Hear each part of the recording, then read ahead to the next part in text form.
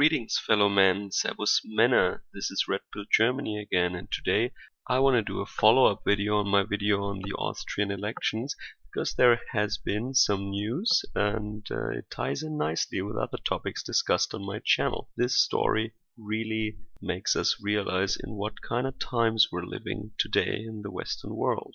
Okay, so briefly, what has happened? In my last video on the Austrian elections, I already mentioned that the Green Party did luckily not make it into the parliament, the Nationalrat, anymore, because Peter Pilz, a founding member of the Green Party, had a falling out with the rest of the current leadership of the party, and he founded his own party. Now, he got more votes than the entire rest of the Green Party under these incompetent fat men and these women, and so he made it into the parliament with his own new party. Now, they called that his revenge on the Green Party, but now the Green Party strikes back. So the new thing that happened is that a news outlet discovered, or actually they were told, that there have been rumors or accusations, internal accusations of sexual harassment. So apparently Peter Pilz for many years has harassed or made a woman who worked for him feel uncomfortable under his service. He said that this woman actually, who is still anonymous by the way, we have no idea who this woman is and what has actually occurred, but he said that that woman was not promoted as fast as she had wished to be promoted. So she confronted him and he said, I can't promote you. Then she basically called in sick while being paid. She basically stopped working while she was still being paid. Sounds familiar to anyone? Women getting paid, yet they're not doing the work that they're paid to do? Now, if all this didn't help, she came up with these sexual harassment accusations. And once again, there was never a police report, nothing official, just internal documents. So apparently this woman just complained to the party officials or to other co-workers that he apparently did something. So it's all hearsay. But of course, we live in the age of #MeToo, so several other anonymous women talk to the media now and they say, oh yeah, he treated me weird or he harassed me, you know. So now he actually says that he will not become a member of parliament. Get this man founded his own party, he got elected, he was elected to be an MP, and now he just says, because of some internet rumors, he will not become an MP.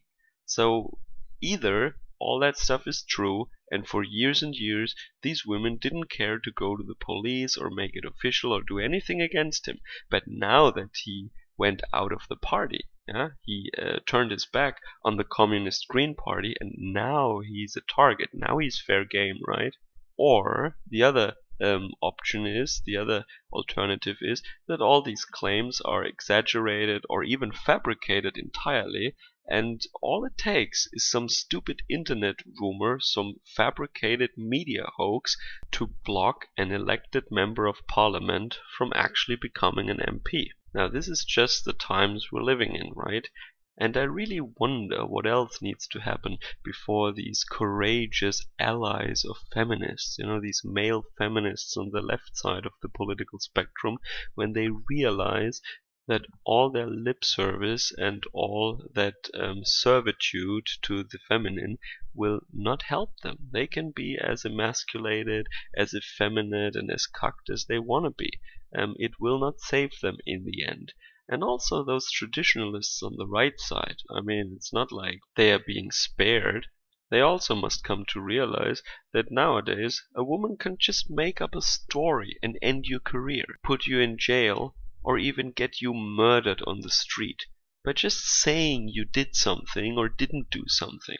This is how crazy it has become already. And I just thought that this story from Austria was very interesting and very instructive in this sense, to show that either in these political parties they completely turn a blind eye on these ongoing affairs, you know, if they get wind of it, just because he brings in the votes and he's a famous guy, They would ignore all these things, and they would even silence people who want to talk to the media. And on the other hand, of course, a lot of these stories are invented. For all we know, these anonymous victims don't even exist. Yeah, it's all made up by the media, or it's a hoax by some Green Party person who is angry at that guy, and they talk to the media and they all fabricated this. Might also be the case. In any event, I don't feel any pity for that guy, because he was a good ally for feminism for all those years.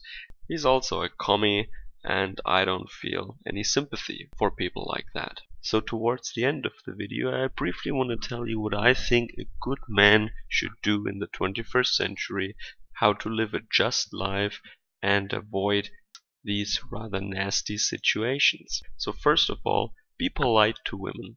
Be polite. No, don't be creepy. Be polite, treat them normal, but never be alone with them. Don't go on a business trip with them alone. Don't be at a hotel room with them alone. Don't be ever alone with them. And also, don't teach them. Don't take them under your wings when you're an older man, because they want your job. Keep a safe distance. Surround yourself with other men. You should still work constructively together with women, but don't teach them. Don't become their tutor. You should keep a polite distance to these women. Starve them out, so to speak. If you do that thing right, nobody can accuse you of anything.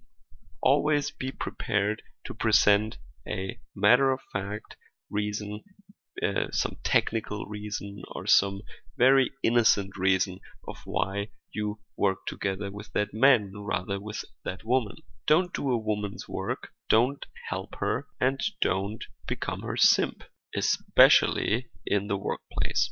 And even without me doing this video, obviously, men are waking up to that truth. I mean, how many of these celebrities or these famous rich people do we need to be made examples of?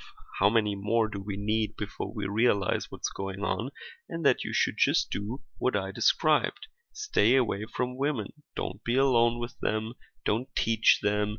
Don't take them under your wings. You should teach men, and you should surround yourself with men at the workplace. If you have a choice, if you have a say, if your opinion is at all valued at your workplace, use it to further the career of other men. At least these men will not make fake accusations against you when they want to have your job.